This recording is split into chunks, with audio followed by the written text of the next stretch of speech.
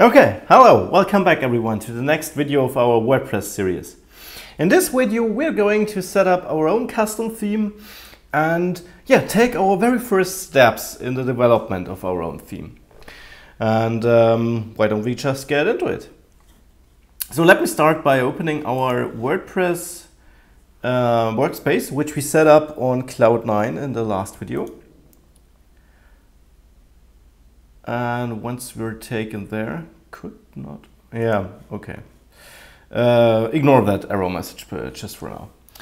Okay, so how do we set up our own theme? It's actually very easy.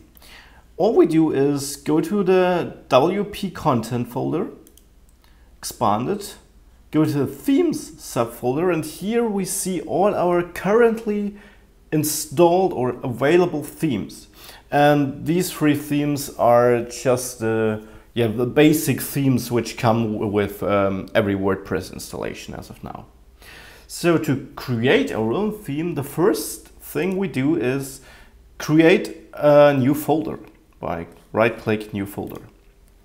And I'm just calling this folder my theme. Inside this folder, we need two files to get started. So I'll create a new file. And the first file we need is a style.css. So that's a file which will, on one end, hold the styling we will apply to our theme. But we might use other style files as well, so that's left to us. But the other thing this file does is it provides some information for WordPress about our theme. So without this file, our WordPress theme wouldn't show up in the theme selection part of our website, which I will show you right very soon. So it's a very important file. The other file we need is a PHP file, namely the index.php.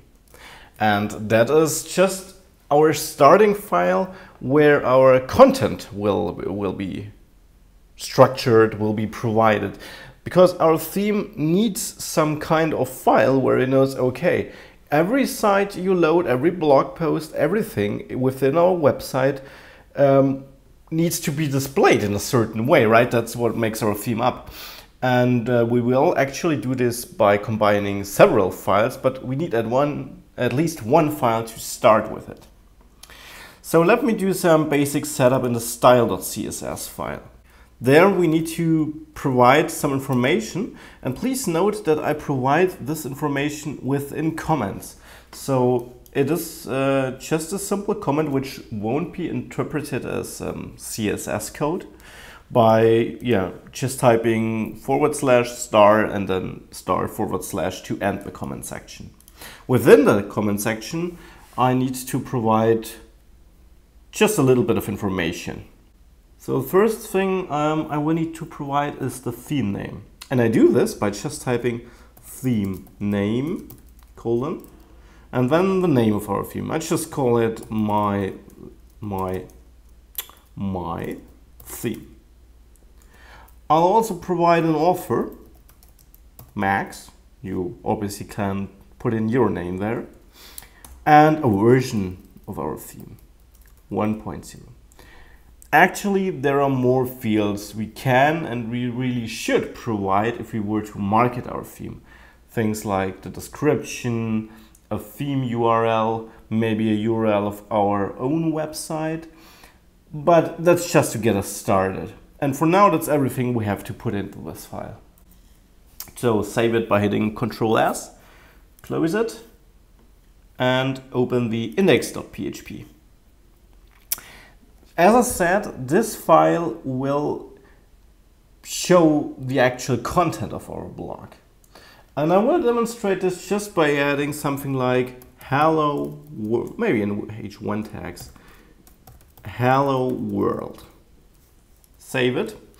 And now let me open our WordPress site, the front end. Okay, so now to be able to see our changes, we have to actually activate our theme. We do this in our admin dashboard. And here we go to Appearance, Themes. Over there, we will find our theme with the name we provided in the style.css file and can click Activate. And once this is done, we are able to view our theme when we go to the front end of our website. Actually, didn't we have some posts to show?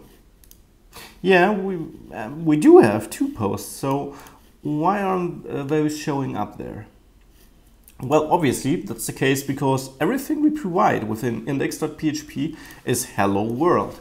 We don't tap any data source at all. We can't show any posts because we don't get them in this file, and we don't have any other file where we would get it.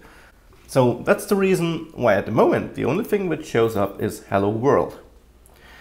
As this is obviously not very exciting, let's tune it a little bit. I'll start by providing just a standard HTML5 document skeleton.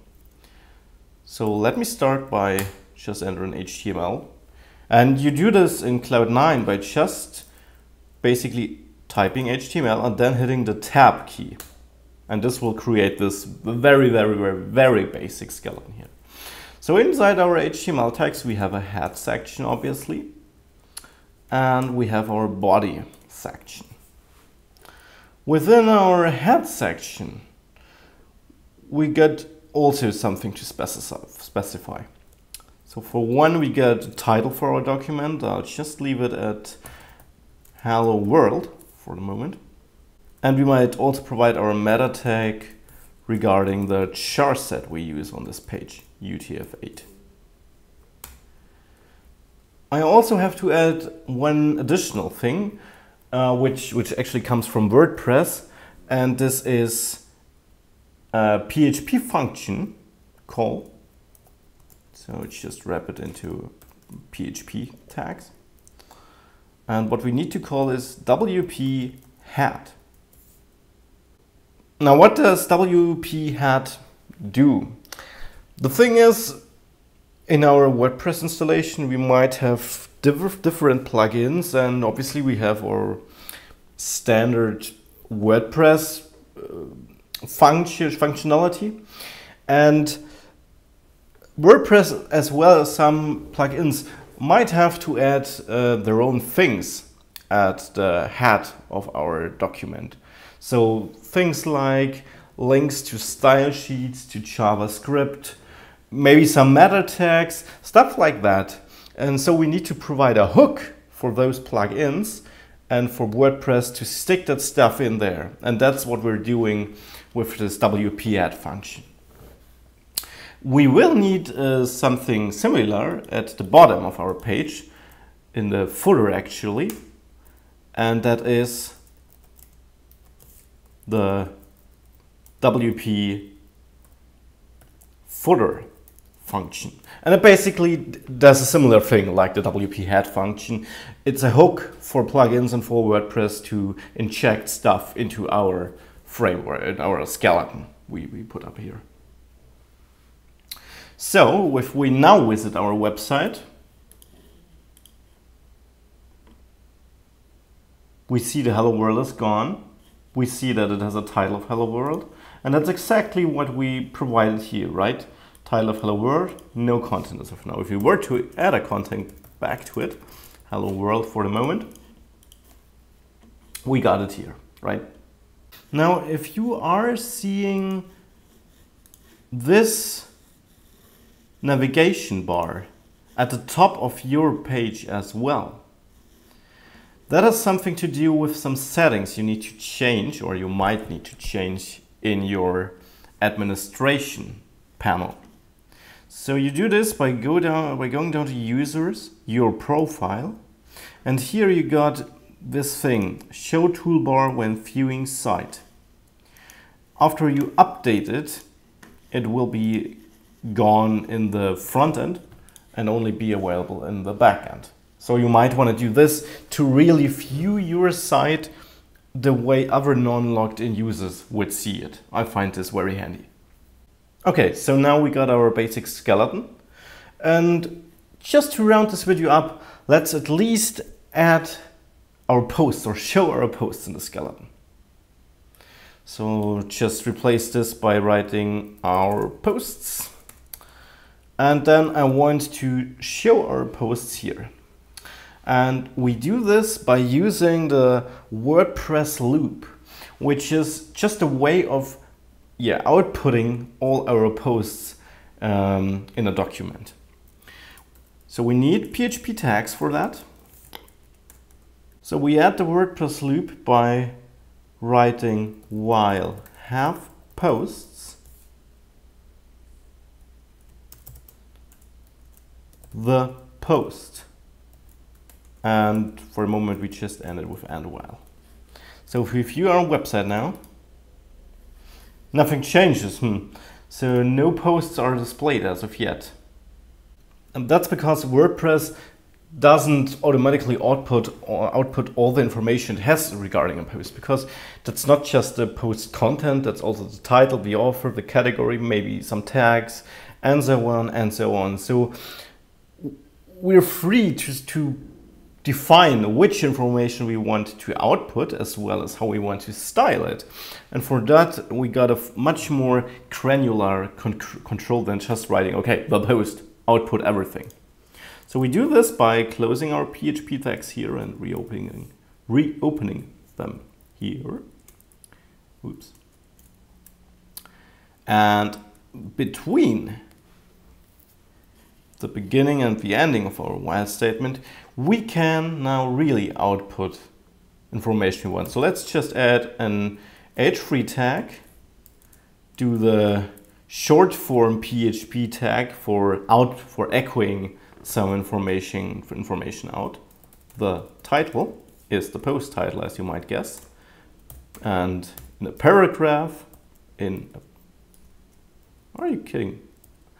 Okay, so in a paragraph, handwritten, because Cloud9 actually wants to fool me, we write